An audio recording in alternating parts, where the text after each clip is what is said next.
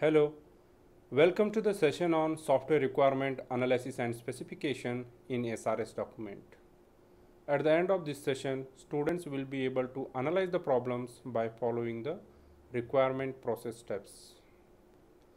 Next, we will discuss about a requirement process, how we can do the analysis of the requirement process. There are sequence of steps that need to be performed to convert the user needs into the SRS document. So this requirement process that helps to elicit the needs and requirements and also to clearly specify it.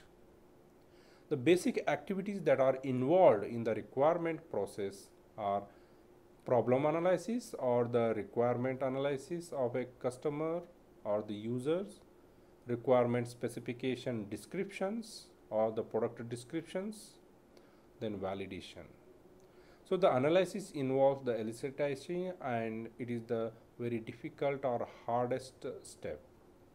The elicitation means to discover the details about the problem or to discover the more information about the problem or the customer problem. So analysis that involves a difficult task because it requires experience or business analyst to understand the problem or to collect the details. Let us discuss the requirement process steps. As you can see, the client or the user needs are collected and it is analyzed, and this process, the analysis and specification, it is not a linear, it is iterative and parallel. So there is an overlap between the phases. Some parts may be analyzed and some parts may be specified. Okay, so specification itself that may help the analysis, and validation that can show the gap that can lead to further analysis and specification. So these are the steps. After collecting the user requirements, we need to analyze, then specify the requirements and validation. So we'll get a final validated SRS document. The requirement for process that mainly focus on analysis is to understand the desired systems and its requirements. So to understand the requirement analysis, so we go for the divide and conquer strategy.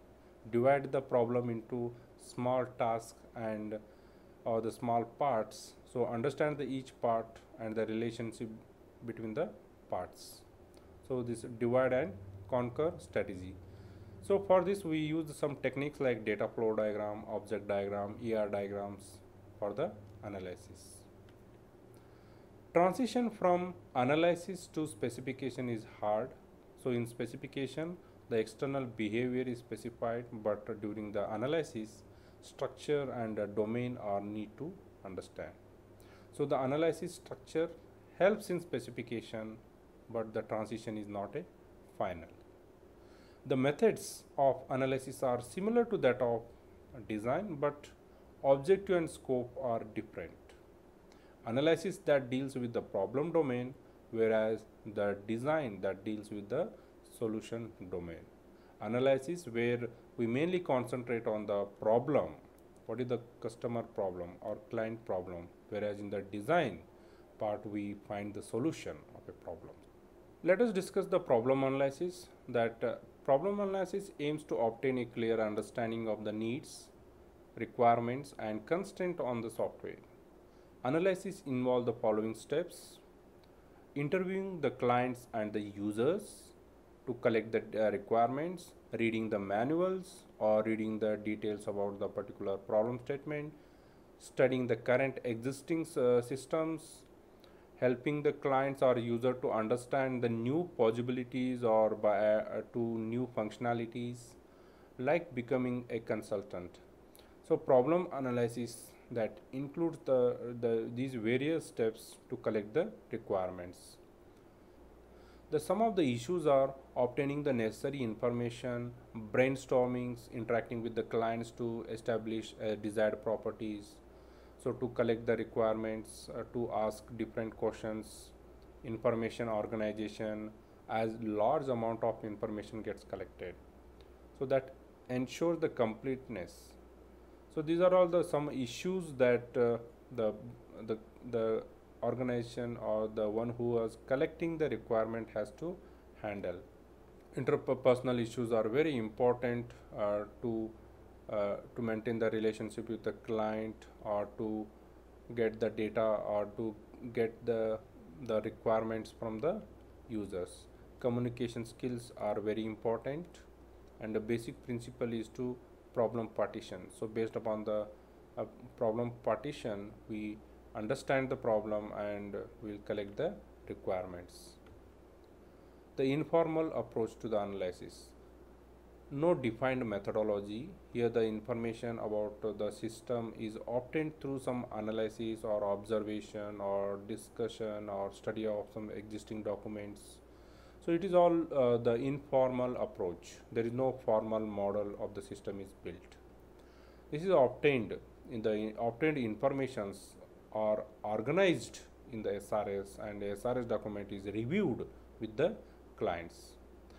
It relies on the analyst experience and the feedback from the client in reviews. So it also useful in many contexts.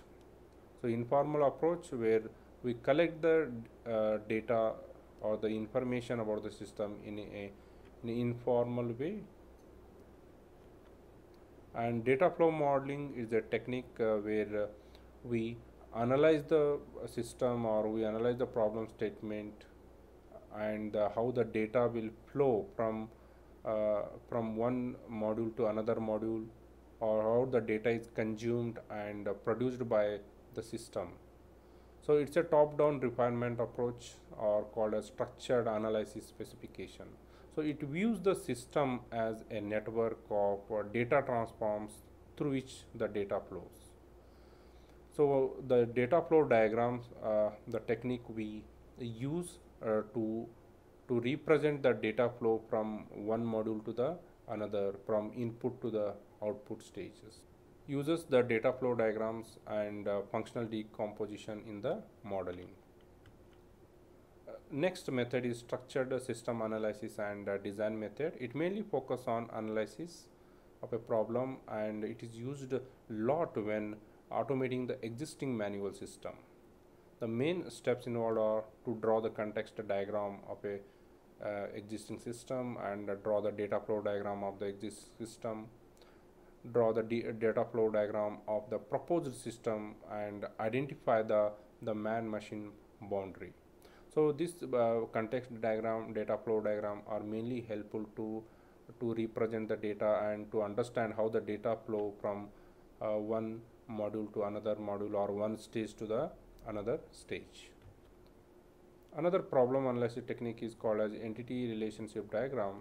So the data models are used in analysis to describe the data requirements and assumptions in the system from top-down perspective. It sets the stage for a design of databases later on the software development life cycle. Let us pause the video for a while, and the final output of the requirement task is the SRS document. As we go with the different analysis stages and all, from in the requirement, from requirement collecting the requirements, but the final output of requirement task is the SRS document.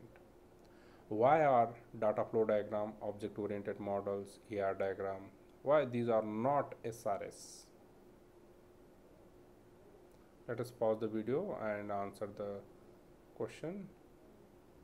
The final output of the requirement task is the software requirement specification document.